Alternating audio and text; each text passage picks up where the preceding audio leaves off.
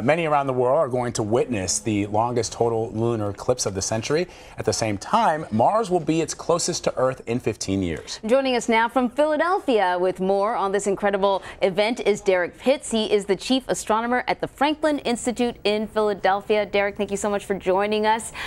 What exactly is a lunar eclipse, and what makes this one different than the others?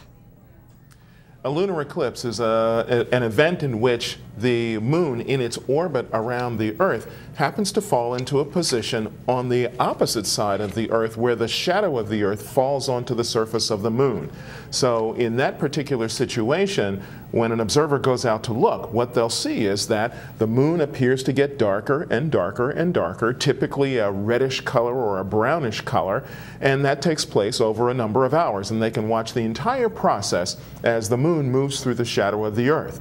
Now, that's always a great thing to see in the evening sky. The reason why this one is so long is because the orbital geometry of the moon and the Earth's position around the sun at this time of the year will push the moon through the Earth's atmosphere, through the deepest portion of the shadow, giving us a chance to see a very, very long totality, as it's called, that period when the moon is entirely within the Earth's shadow. So typically a lunar eclipse totality, the average time for that is about 51 minutes. In this case, it's an hour and 43 minutes long. So people get a nice long time to sort of enjoy seeing the Earth's shadow covering the surface of the moon, and they get to see that deep, rich red color.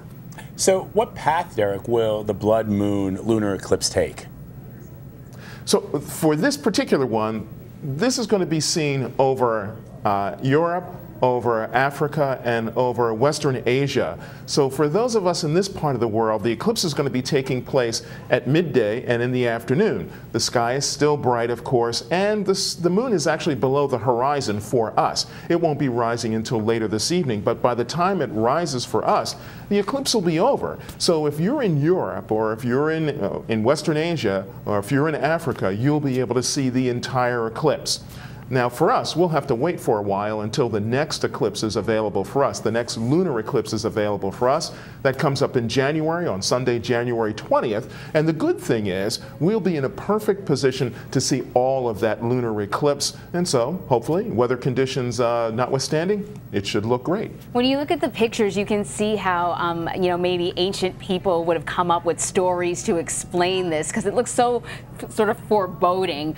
You don't need any special contraptions or anything to see this, right? You can see this with the naked eye if you're in the right place at the right time.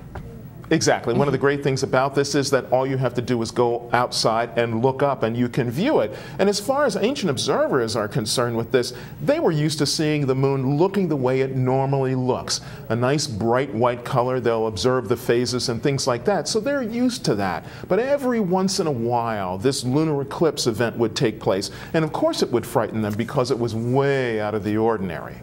Yeah, and so it doesn't help that it's called the blood moon. The blood moon. I can imagine proto-humans freaking out.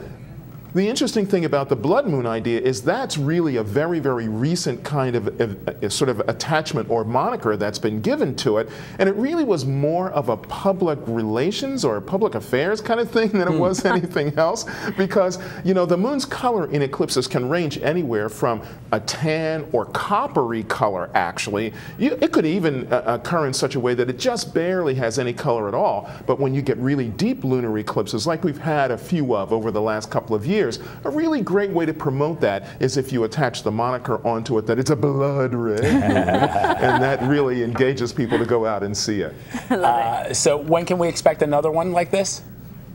For us, coming up January 20th. January 20th, it's a Sunday, next year, 2019. All right, mark our calendars. Mark our calendars. Also, mark your calendar. We might have you back, Derrick. Yeah, we definitely will have you back to talk about this. And of course, don't forget, Derrick says you have to live in a certain part of the world to see the blood moon. No, you don't.